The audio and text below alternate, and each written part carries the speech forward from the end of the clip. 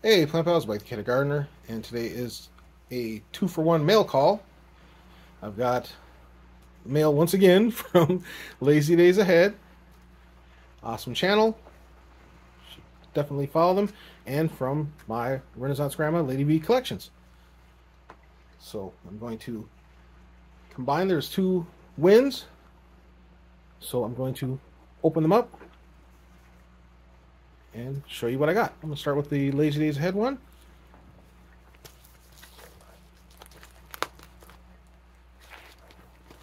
And of course, I forgot to open it ahead of time, like I always do. But you know what? I think it's more exciting so that I give my reaction as I see them. So, all right. So I won. Well, first off, I got this nice card. It says, "Totally rooting for you." Gardener joke. It says, "Hey Mike, congrats on winning these towels. Hope you enjoy them." She's apologizing for taking so long because they were under the weather. That is definitely not a problem. I completely understand. So, first towel is this one. Let's see if I can. Oh, yeah, that's a good way to show it.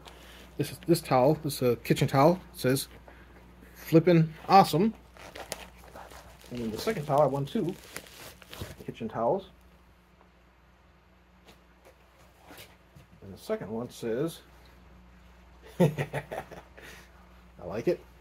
It says, "Hot barbecue, cold drinks." So these will definitely come handy in the summertime. I'm out there grilling and flipping some burgers and having a flipping awesome time of it. So I'm going to set these there. Put that there. That's really great. Awesome. Again, check out their channel and you might win something really cool. All right, so I'm going to open this envelope from my Renaissance Grandma.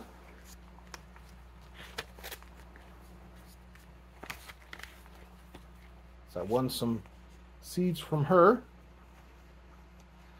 Again, it's Lady V Collection on Etsy. And I won some seeds. Oh yeah, cool. So yeah, I had my choice of the seeds that I wanted, and I said, "Do you have any cherry seeds?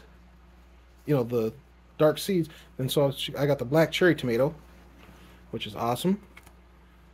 Got some mustard spinach, mustard greens, which is awesome. And I got some heirloom spinach. So that is amazing.